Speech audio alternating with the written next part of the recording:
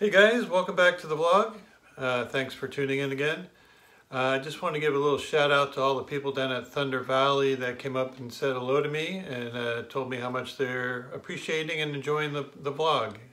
We got Robert and Josh and Scott and John and a few other people that I don't recall their names, but I'm very, very heart-warmed from the reception that these players have given me, and they give me encouragement to do more. So once again, thank you. And for my other subscribers, thank you very much for subscribing and watching. I do appreciate your support. Today at Thunder Valley, I was playing in the 1-3 game, and it was an action-packed game. And I did pick up some nice hands, and I got most of them cracked. So there was one particular player that we had a running joke, because every time we got down to heads up between him and I just got beat. And he beat me like a stepchild. It was painful. But he is a super nice guy, and I can't really blame him for the way the hands went down. It's just like when someone's holding over you, they're just holding over you. It reminds me of a vlog that Johnny Vibes did about a month ago, where he was playing down in a bigger game, of course, and he was playing with a person on his direct right who basically tortured him all game long and played a very wide range. The player that I was talking about played the same way. Reminds me of Brad Owen's revenge range chart. He played a lot of hands. It seemed like every time he played one against me, he got there, and when he played one against other people, he didn't. I hope you enjoyed the vlog. Sit back, enjoy. Here it comes. We sit down in the 1-3 game with 300 in front of us. First hand we play is Queen Jack offsuit. We raise to 12, and we get 3 callers, so 48 in the pot. Flop comes 10, 9, 7 with 2 diamonds. The first player leads for $6. It's a pretty small bet here. I decide to raise to 21, trying to get it heads up. Looking to get a free card on the turn if I need to. I figure at least one of my overs is good here, maybe both. Everyone else folds out, and now we're heads up. Turn card is a 5 of spades. Now he just leads out for $100. And I'm figuring he has to have at least 2 pair here. Maybe he has a straight. Anyway, I can't justify going any further with this hand, so I just have to let it go.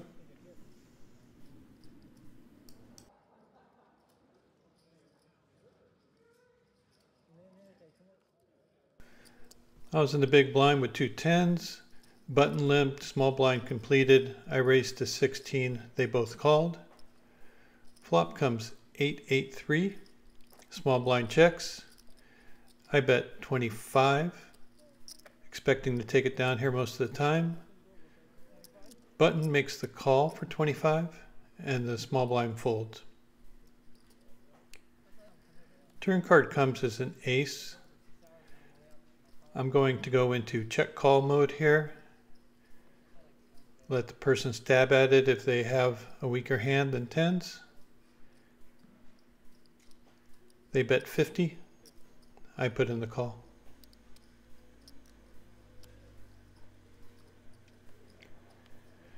River card comes as a deuce of diamonds. I check again, and they roll over ace 3 offsuit.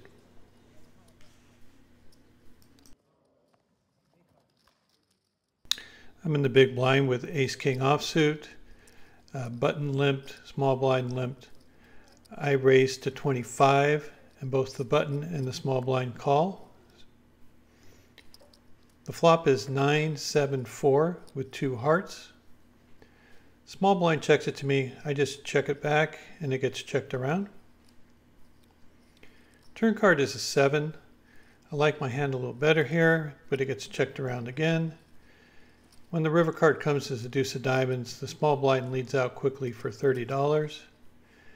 I think he's just taking a stab at it, so I call.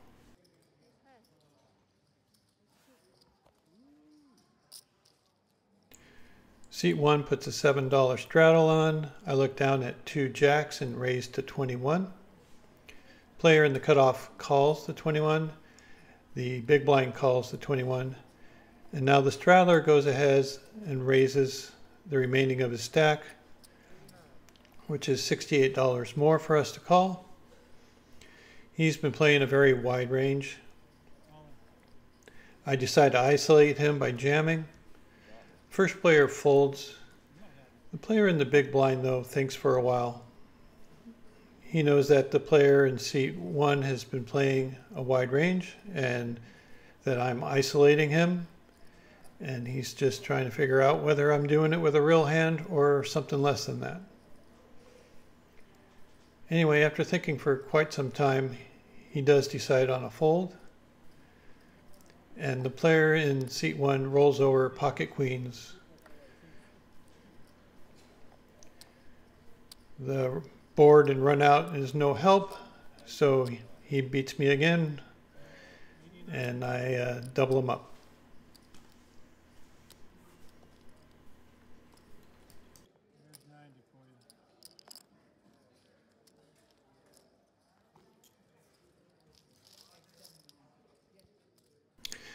I'm in the hijack with ace-king suited. I put in the raise, and my favorite player calls me, and we're heads up.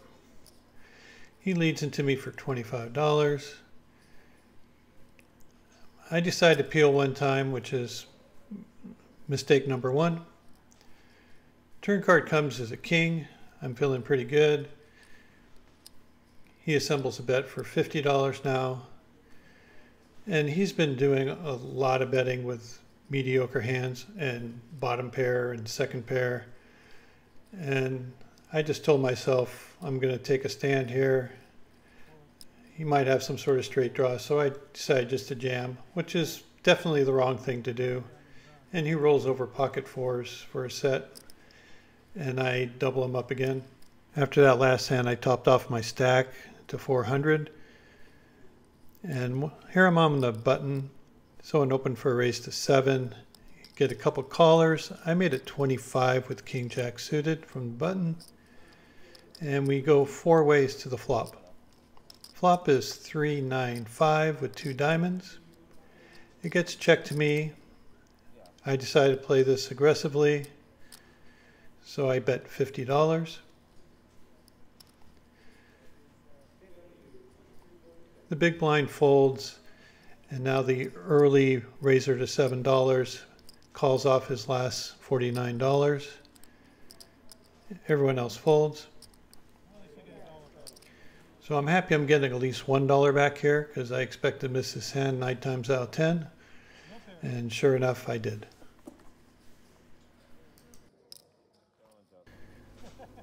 Player in the seat 1 makes it a live 6. I decided to isolate him by raising with an ace-3 suited. He calls. Flop comes 9-4-3. He checks to me. I figure he would bet any 9 here. So I go ahead and bet with my pair of 3s with a backdoor flush draw. He quickly calls. I'm worried he has a 4, but then the 4 shows up on the turn. So I think I'm still good here. So I'm going to go ahead and bet again, this time for 40. He calls again, and the river card comes as a 5.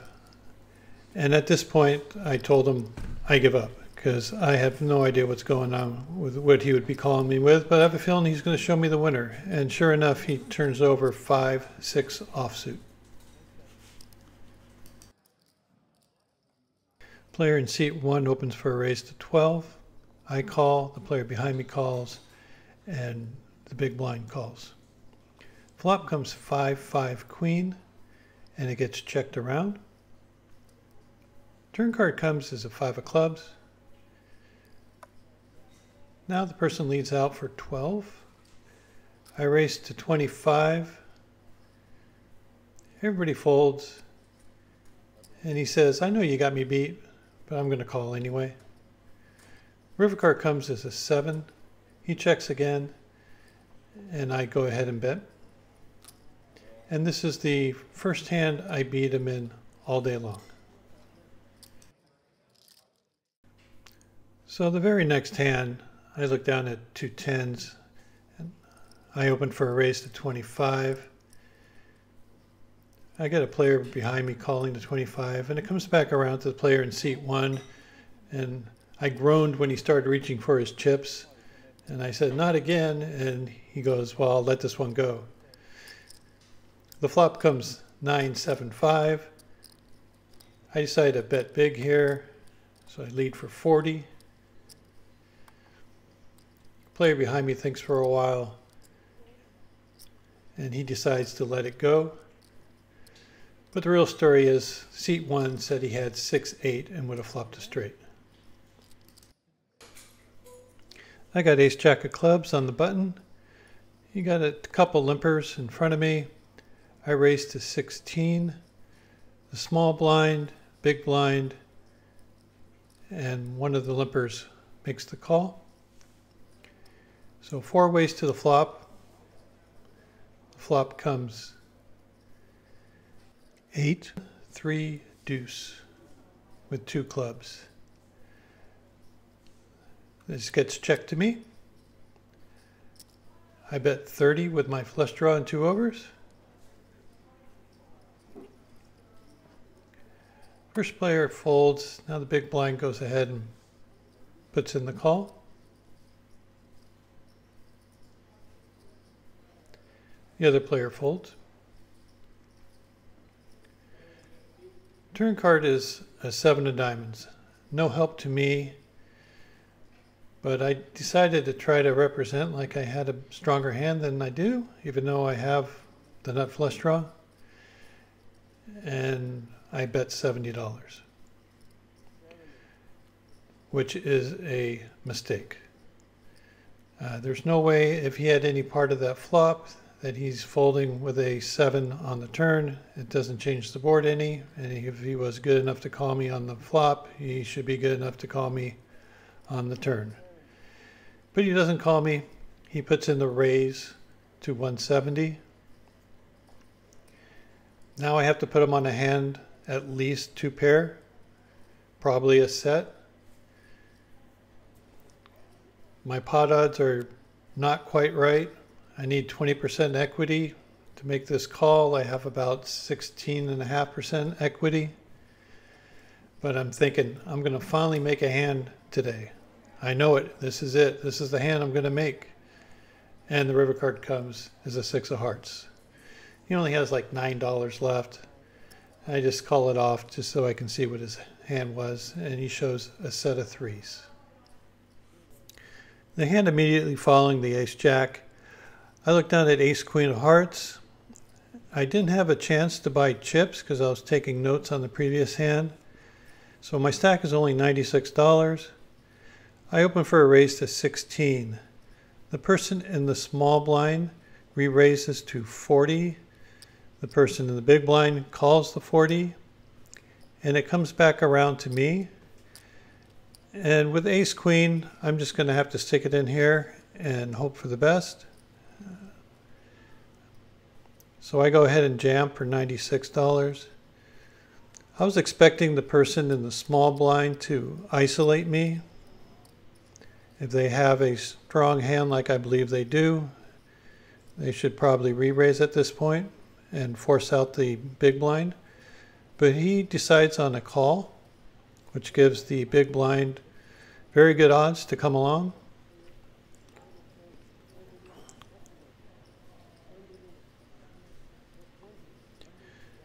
So the big blind ends up calling as well. So we're going 3 ways to the flop. This is a good time to remind you to like and subscribe, since the big blind has taken their time in putting in the call. I appreciate your support. I'm hoping to get lucky one time. I have not made a hand in a very long time, I've been here for about 4 hours, and I can probably count the hands I've won on one hand.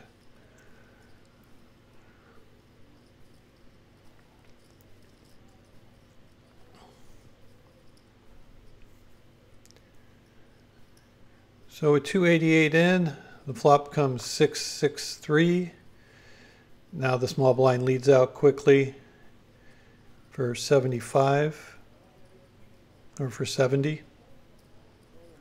And the big blind quickly folds.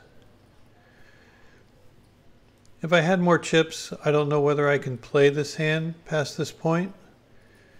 I know he has a big pair, so I might be lucky that I was short stacked.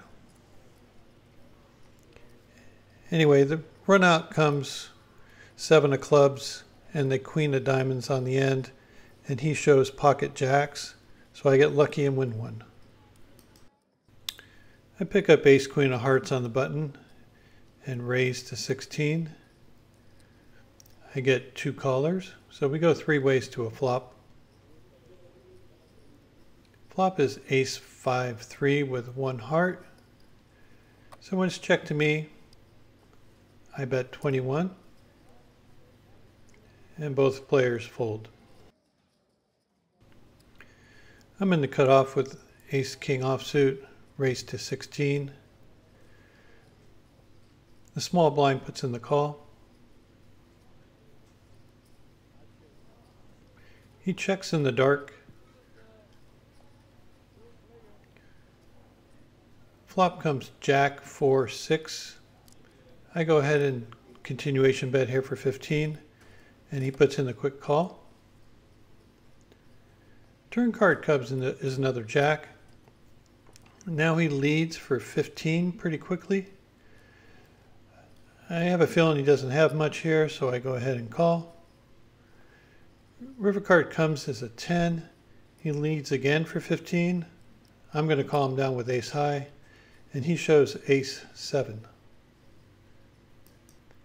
The first hand we won today was with ace of clubs, king of spades, and the last hand we won today was with ace of clubs, king of spades, both of them with ace high calling down a bluff. Anyway, I don't think I played well at all today. I was a little tilted and frustrated with the way things were running. Player in seat 1 tortured me today. I gave too much action on some hands. I missed some obvious tells. It's a real disappointment. I would give myself a C- on my performance today. I really needed to check back that ace jack of clubs on the turn, and I needed to fold the ace king of diamonds on the flop for his $25 bet. Thanks for watching. If you are not a subscriber, please hit that button. It does help out the channel, and all those thumbs up are appreciated. Until next time, take care, and hope you run good.